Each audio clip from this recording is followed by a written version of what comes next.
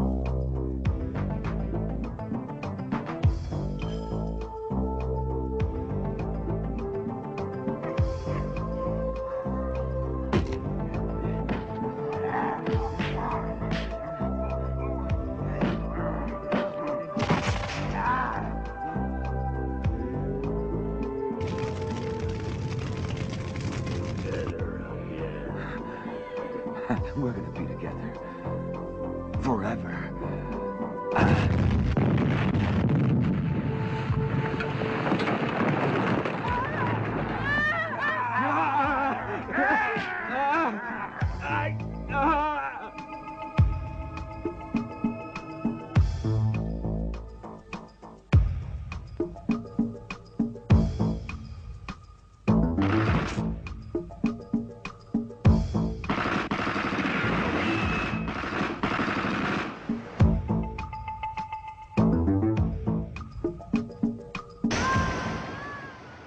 And welcome back. So you've just heard the trailer for Zombie Flesh Eaters 3. This is disc number 47 in the 88 Films Italian Collection series. The blurb on their website says, in 1979, director Lucio Fulci created a video nasty legend with his masterpiece, Zombie Flesh Eaters. A sequel was born in 1988, for which Fulci returned. But the best was yet to come, with 1989's outrageously gory and ghastly Zombie Flesh Eaters 3. Directed by Claudio Fragrasso, the man behind the notorious Troll 2 and the producer of the infamous and formerly banned splatter opus Zombie Creeping Flesh, the innards and excitement comes thick and fast in this first-class follow-up, which returns its witless characters to the Caribbean and a voodoo legend that unleashes hordes of shambling corpses seeking to chow down on anyone stupid enough to be trespassing on hallowed ground. Years since it scandalised audiences, The third in the Zombie Flesh Eaters franchise is back to bite its way to you in your Blu-ray collection. The special features on the disc are a brand new 2K scan of the original film materials, a high definition Blu-ray 1080p presentation, uncompressed original English audio, optional English SDH subtitles, Run Zombie Run, interview with director Claudio Fragrasso and screenwriter Rosella Dridi, Flesh Eaters, Driller Killers and all-round video nasties, an interview with Alan Bryce, the trailer and reversible sleeve with alternate poster design. The technical specs are this is regional locked everywhere, A, B and C, woo! The audio is LPCM stereo, picture is 1080p HD 178.1, the runtime is approximately an hour and 20 odd minutes, and English language and English subtitles. Weird one of these little kind of just all English. Why not? We're not even pretending anymore. We're just doing everything in English and overdubbing in English. So this is a first time watch for me. I had never seen Zombie Flesh Eaters 3 before. I am very much aware of its reputation, primarily because this is a movie that takes it back to the island where the first one's set. Now, anyone that's been listening to podcasts Under the Stairs for long enough will know that it took me a long time to kind of enjoy Zombie Flesh Eaters. I was always kind of the opinion that it was an okay movie, and some people genuinely seem to spunk their load over it, which is fine, but to me it was always that kind of, it's alright, but it's nowhere near the masterclass of Fulci's work, you know, in the movie after City of the Living Dead, or even The Beyond, which, I mean, on any given day, I'll say The Beyond is his best movie, alongside something like Don't Torture a Duckling. That I was always kind of lukewarm on it.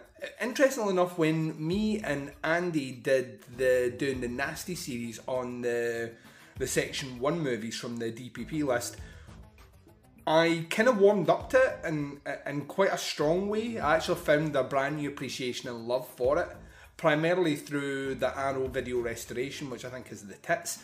And I've watched it a couple of times since then, and to be honest, it's a movie that I am now, you know, I'm now 100% on board with. It just took me a long time to get on board with it. I don't know why I was so reluctant.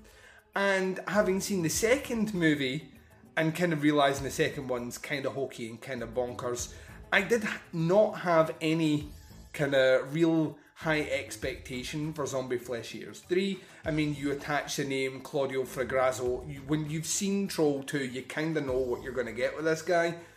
Also, with the fact that, like I say, I knew it was going back to the island, what I felt we were going to get is a highly derivative piece of kind of shock gore horror. And to be honest, it kind of is, but at the same time that benefits this movie greatly. Because what this movie does really, really, really well is its effects. This one is all about the gore, like 100% about the gore. And I will be honest with you, and you might roll your eyes at this, some of my favourite kind of scenes of Italian zombie gore are in this movie now post seeing it. Some of the effects hold up really, really well on kind of a 1080p transfer into Blu-ray. The kind of 2K scan shows actually the care and attention that went into some of these effects, which I think look fucking gnarly and brilliant. Italian zombies have always been my favourite. They always will be my favourite. There's just something about them that kind of reminds me of like how I would expect zombies to look. No offence to Romero, you know, Romero wrote the book, but in the case of this one, the bodies do look like they're decaying, and they're all bloated and horrible, and I like that aspect. I also like the fact that we're tying it back into kind of Haitian voodoo as well, kind of grounding it in the ceremony that brings them out, and that's one aspect of why this movie works. The second aspect to why I think this movie works surprisingly well is that it doesn't even try and be a horror movie at any point. This is an action movie. Now, you may want to argue with me, but I'm telling you now, you're wrong. This is a splatter action movie, kind of basically at its core. Yes, it's dealing with things that are supernatural, so thus we are putting it in a horror category, but Fragrasso shoots this one like Predator. The musical kicks, the music, by the way, the score in this is fucking amazing. It's 80s-tastic. But this is like this. At times, this is shot like Predator, and the junglers are walking around with the musical kicks kicking in when they should. But this time, instead of having an alien with a fucking cannon mounted on its shoulder taking you down, you've got zombies doing it. And I love the fact that we stick to the traditional nature of these zombies will walk. What we do quite well in this one, I think, as well, is we start adding to the mythology of what these zombies can do. So one of the characters, who is like a kind of soldiery guy, when he turns, he's still holding the gun, so he knows how to fire a gun, thus killing one of the characters. And I want to think as a nod to Night of the Living Dead. But it's really well done as well. It's cheesy as Get Out, but I think it works well in the confines of this movie. The actors are hamming it up to the greatest level that they could ever hammed anything up. I mean, the smell of ham wafting off my TV screen made me hungry, made my mouth water. It's a cheesy, hammy movie, but like I say, the effects are what sells it. We have tons of kill, tons of gore in this movie, and it understands that you need them thick and fast. There is very little downtime in this movie at all, and even the downtime you're getting are conversations with characters right before something gnarly is about to kick off again.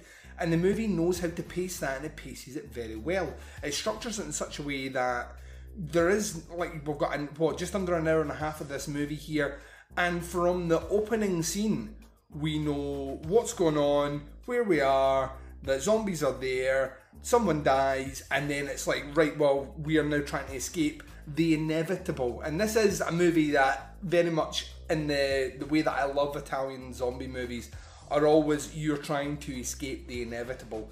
It's, no matter how far you go, these guys are going to eventually get you, and if you are hoping for a happy ending, guess what? You're probably not going to get it.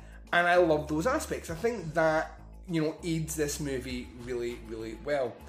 I mean, it doesn't have the depth that a Fulci movie would have, and I know, once again, your eyes are probably rolling at the fact that I've used the word depth and Fulci in the same sentence. It doesn't have that depth. This is a very kind of superficial movie that is interestingly enough, trying to emulate a lot of what's come before, but trying to put a fresh spin on it. But the fresh spin it puts on it makes it, if anything, feel more derivative than it actually is. But that seems to work with it. It just knows the zone that it's in, and it doesn't try and aim for anything loftier than what it's trying to do. And as a result, you get a remarkably consistent movie. Now, why is it remarkable? Well, if you look at a movie like Troll 2, Troll 2 is not a consistent movie. In some sequences appears to be rather well put together, and then in other sequences feels to be the worst constructed movie of all time.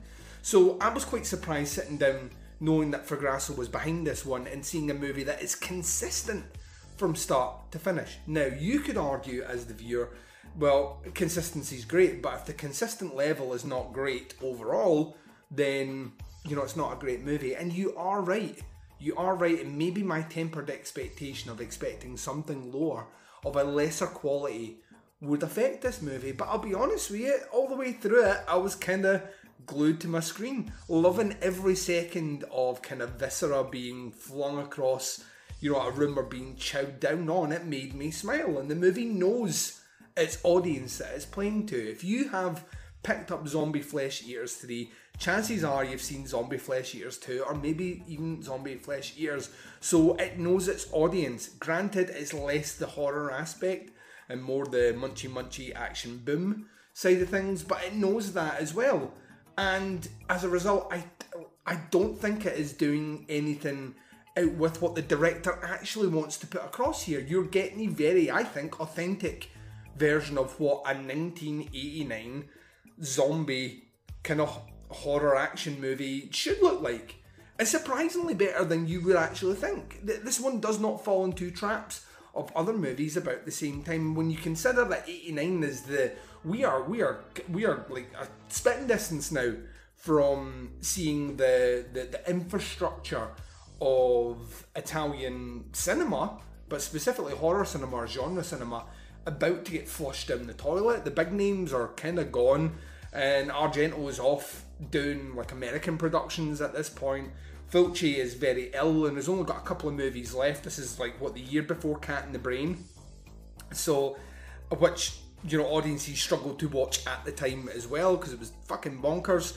And so things are on the out, and Zombie Flesh Eaters 3 for whatever reason manages to maintain a consistency, which I think it's commendable and worth mentioning how difficult it is to do that.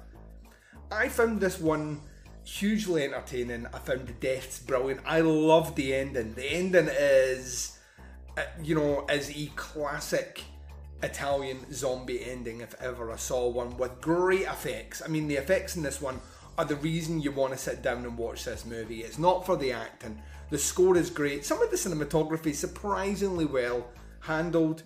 Overall, it's just a fun fucking movie. I'm surprised I'm saying this. My grade for this movie is a 3.5 out of 5, and I think that if I watch this movie again, it might move up to a 4. That's how confident I am. I would totally watch this movie again this year, and I'm surprised. I genuinely thought this was going to be one of these, well, every now and again we get a blip in the Italian collection and we all have to...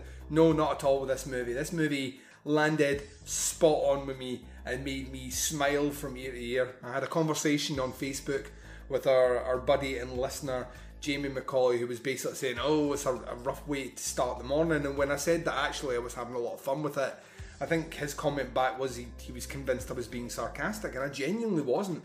I was sitting downstairs counting down the time that I was coming off my intermittent fasting so I could have my breakfast, watching a movie which, you know, should have tried my patience, but just made me hugely entertained by the whole situation. It's a great movie, yeah, 3.5 out of 5 for Zombie Flesh Eaters 3.